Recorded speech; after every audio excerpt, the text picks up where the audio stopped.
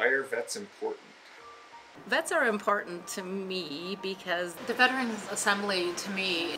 Veterans are important because Vets are important to me because of the sacrifice that they made for our country. And we can't forget that sacrifice that they made for us. They laid down the foundation for this country. We still stand on them and lean on them today, even though we forget about them most of the time. This Veterans Day, I'm thinking about the brave men and women that are sacrificing their time with family and unfortunately sometimes the ultimate sacrifice, their life. vets are important to me because they sacrificed their lives protecting our country and giving us the freedoms that we have today. It's a way to honor veterans who are serving, have served, and those who have paid the ultimate price and given their life.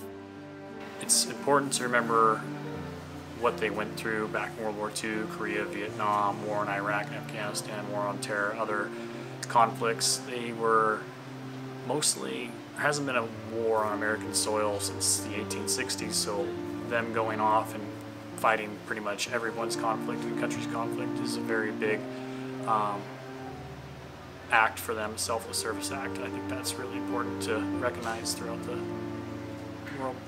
Veterans are willing to do what a lot of Americans are not willing to do, and that's put their life on the line for the rest of us so that we can have the freedoms that we have today. So we need to remember them, and that's why Veterans Day is so important, because we need to remember the sacrifices made by all the vets, all the men and women in the service that have fought and died for our country. A day of celebration and pride.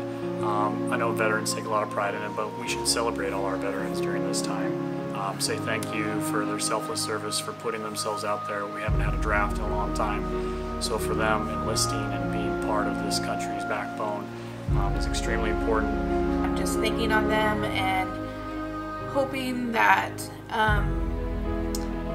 as a country we can come around them and support them and just lift them up and remember that they're out there fighting every day so that we can live normal lives. One of my cousins was the first female security forces killed in Iraq. I lost a close friend when his plane was shot down. It gives me goosebumps. It's honoring those who are willing to pay the ultimate sacrifice for our freedom. We are celebrating the contributions that vets have given to our country and the sacrifices that they have made for our freedoms and protecting us. It's also about saying thanks to the men and women who are serving now and protecting us.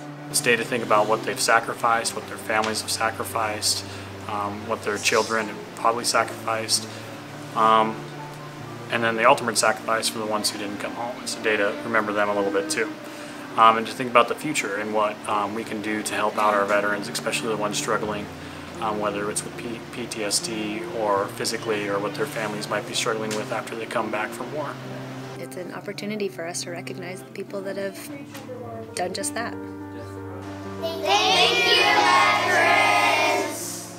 Thank you, veterans! Thank you, veterans! Thank you, veterans! Thank you.